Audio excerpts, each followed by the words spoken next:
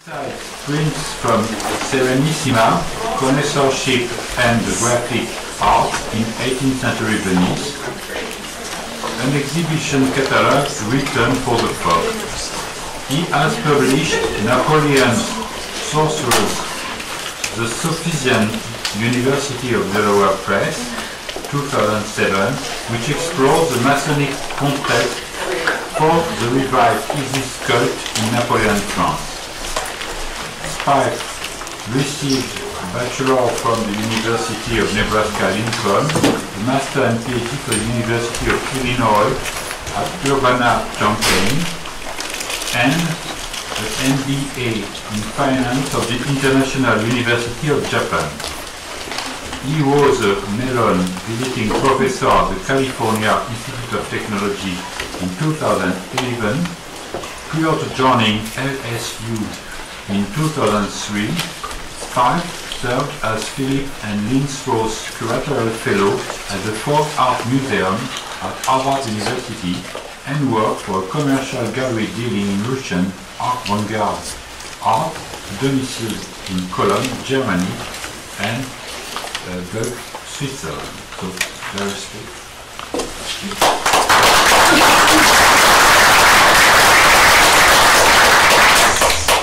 Well, first of all, I wanted to thank you for inviting me to this fabulous exhibition and this great symposium. So, you know, when these events were first brought to my attention and I revisited the whole issue of Percier and Antiquity, one thing that really struck me was the whole issue of Piranesi.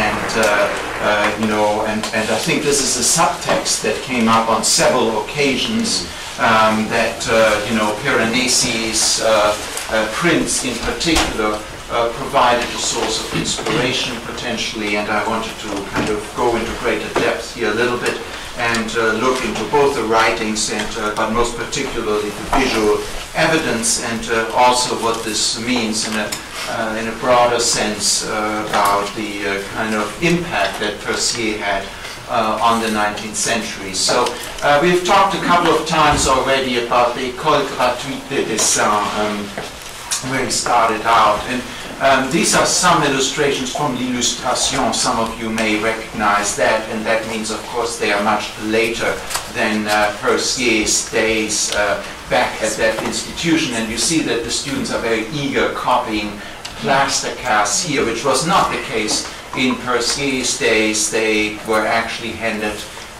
very frequently prints that were protected with glass, and they were asked to reproduce those prints as precisely as possible, basically, and that made you a good student. So it was a menial task, all things considered, given that these students were supposed to go on and kind of work in the larger field of les arts industriels, which is of course different from the intellectual claim of high arts. And I think, you know, in the literature, the case has often been made about the different social origins of Percier and Fontaine, which already plays out in their educational background. And so definitely this was a large institution. You know, this morning we talked about that as well. Some 1,500 students who attended there at any time, mostly in their teens, mostly from social kind of lower, you know, these are generalizations, of course, but not necessarily, you know, the same level of people you would perhaps have in the academy, right? And so again, the cornerstone here was copying from prints, and I think that is very important. And these early experiences of copying from prints is something that, in my opinion, defined very much the later practice by Percier, right? And so, anyhow, but you do have the building here, which gives us a nice sense. So, another thing that tipped me off was reading plus célèbre Maison de Plaisance de Rome et des environs. And right at the beginning of this publication, actually, there is an overt reference to Piranesi. and it kind of highlights the kind of conflicted attitude towards Piranesi. Percier implicitly compared himself to Piranesi here, but he says, I'm better than him. Right? I'm doing villas, he's only doing gardens, and of course, if you know Piranesi, he's done a lot more than just gardens, but in any case, that's what he claims. Right? And he also makes the point that, rightly or wrongly, that Piranesi really focused on the picturesque part, la partie pittoresque of Rome, whereas he himself was, and also that he was a copyist, right, and made only imitation exact, so it's not really innovative or original. And of course, the whole point of this is that he is doing all of those things that Piranesi was not doing.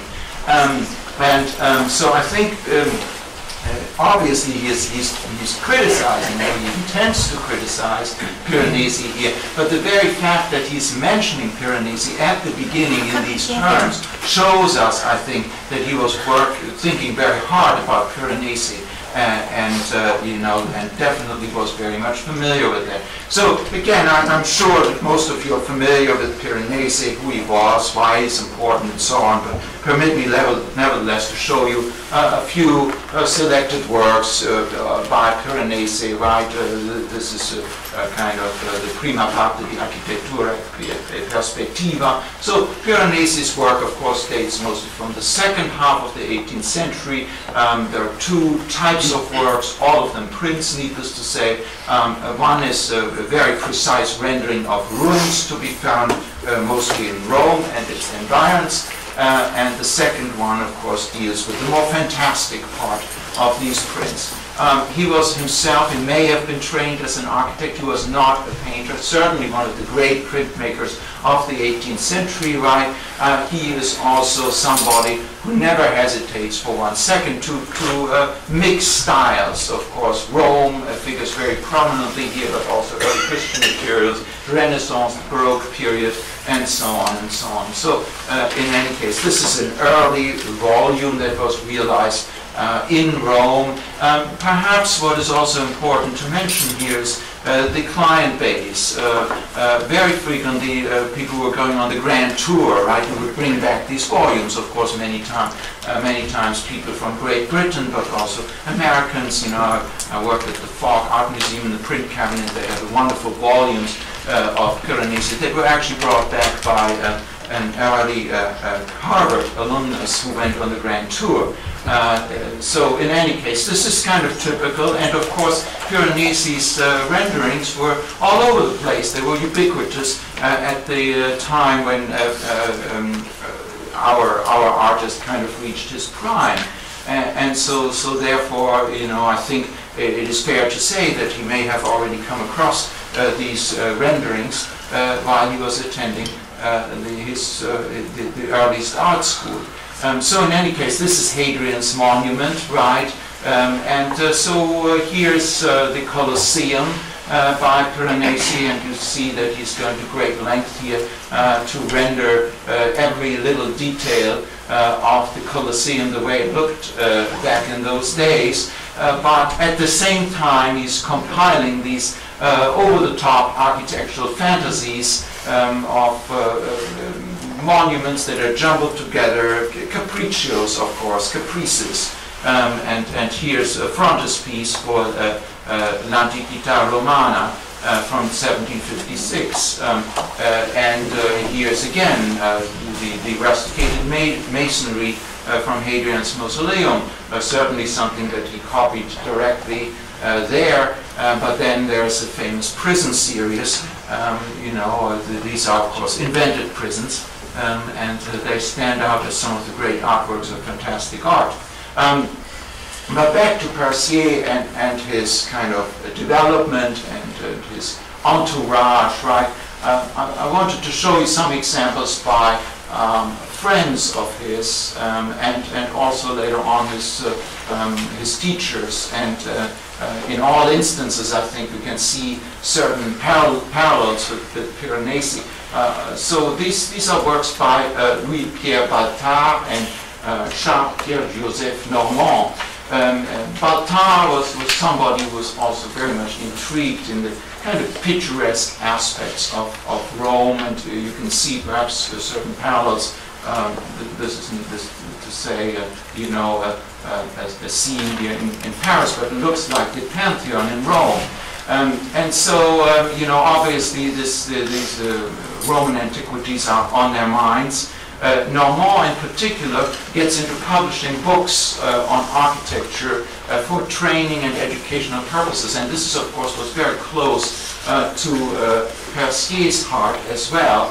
So these are kind of prototypes for buildings, you know, custom houses. This is a prototype for custom houses that are randomly selected, and there are a great many similar drawings or reproductions of drawings, you know, of course publications by Percier. And interestingly enough, mixed in with capriccios that look surprisingly like Piranesi's. And so, you know, let's keep this in mind. At the French Academy in Rome, he was a student of Julien David Leroy, who actually published these ruins, the greatest monuments of Greece. And this is the Parthenon.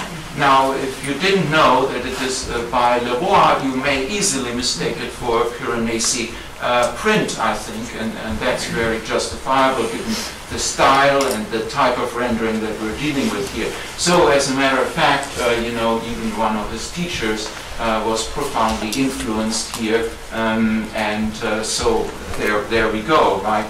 And so it continues, this influence continues then also during the Roman days. In case I haven't convinced you, here's a Piranesi, you know, that I'm showing you, you know, and compare to Leroy. In any case, I think one can see the similarity, and I think it's a fair assessment that Leroy was influenced also by Piranesi. I scanned this title page from LSU's copy of the Palais Maison et autres édifices modernes in Rome, because I think it allows me to make a point that I think may have gone easily overlooked, and that is the importance of Percier outside of France. As you can see, there's a label that was attached for the New York publisher, right?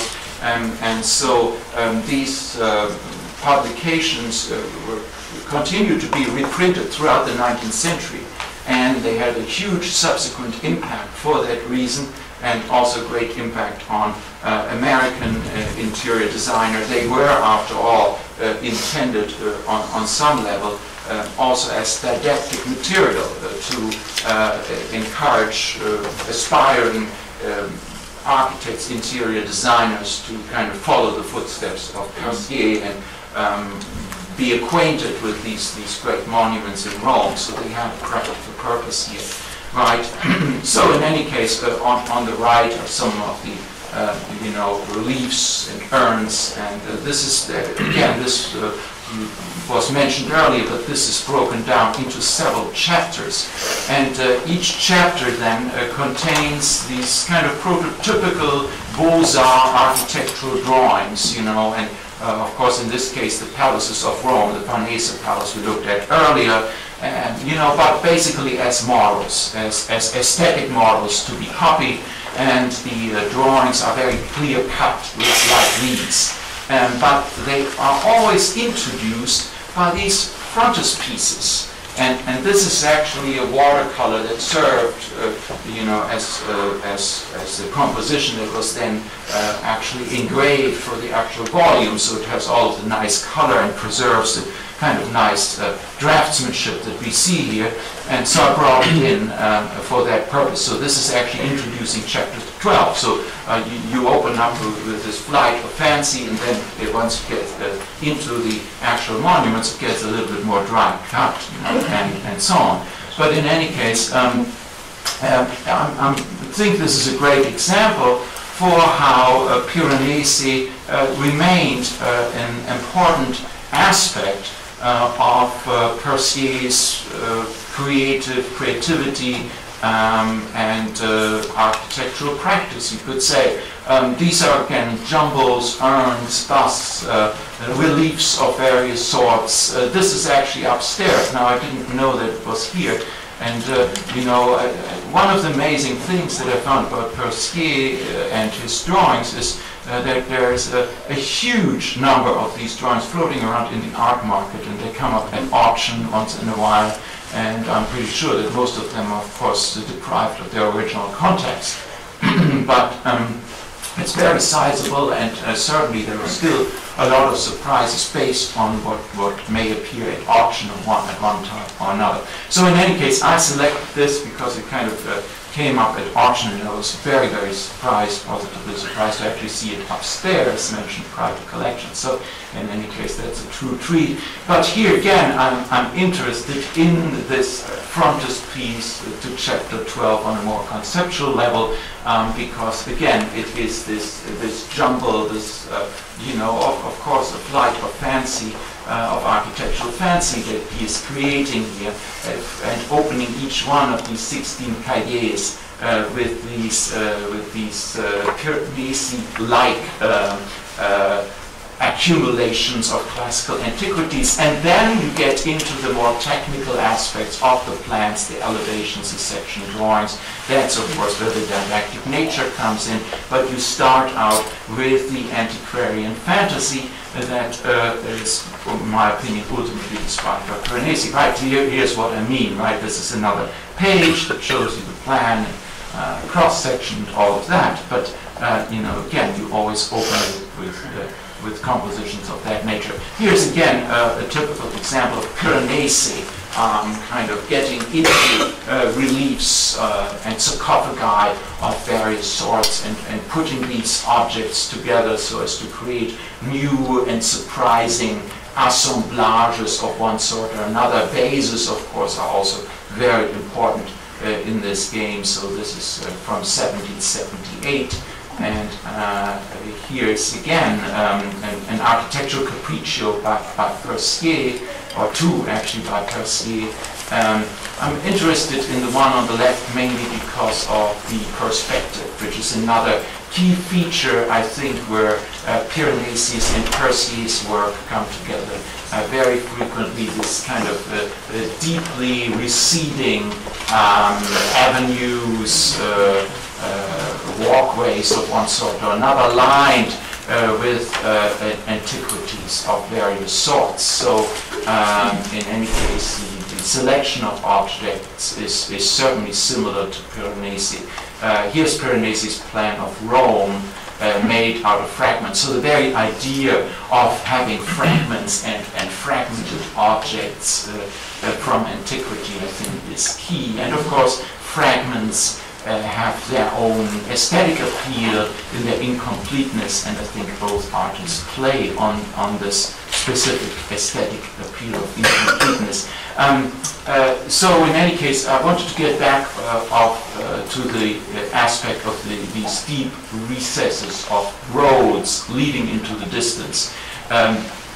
Now, one can find many examples by Piranesi, and I think I may have one, but I wanted to point out that, of course, Piranesi's influence was very widespread in France. This is the frontispiece of the Napoleonic description of Egypt, and we look at the médaillé, or you have seen the médaillé, which is, of course, part of this whole trend of Egyptomania, and Vivant de Nantes played a very important role, but then a little bit after Vivant de Nantes' description of the Egyptian campaign, the official Napoleonic description came out, and that dragged on endlessly into the early 19th century. But here's the frontispiece again. Also publication in multiple volumes, huge volumes if you have ever seen them, monumental. But these volumes also contain a lot of dry cut kind of elevations and plans of monuments. But here again, for the frontispiece, it's okay to have this architectural flight of fancy, and you see the road receding in the background, lined with Egyptian antiquities of any kind at this point in time. So this is something that is kind of happening a little bit all over the place in France. These are actually, I believe the one on the left is actually present upstairs. These are designs for opera written by Grétry, who was very, very popular at this time. And his operas also had a kind of popular appeal, I think one needs to add, right? But this is supposed to take place in Madagascar, of course, so it's an exotic setting, and yet you find the same formula being used of this road that's kind of receding into the background and is lined by buildings.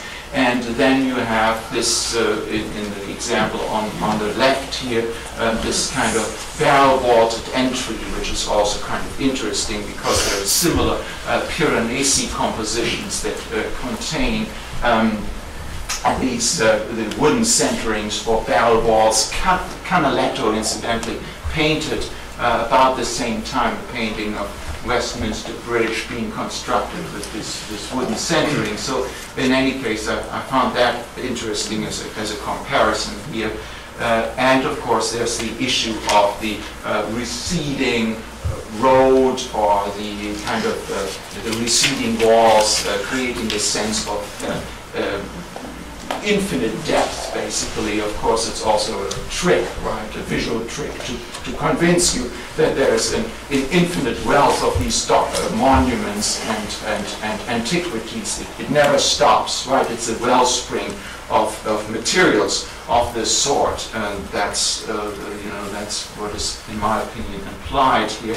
And again, it works for Madagascar as well as for Egypt, as well as for Rome, but it is just on some level Piranesi who starts it. My last remarks here are concerned with that other very, very famous publication by Percier and Fontaine, the Recueil de décoration intérieure, from the early 19th century, from the Napoleonic period. Here are some spreads, some of them are hand-colored, others not, and of course, needless to say, the impression was always very different whether you have hand coloring or you just have the line drawing down below.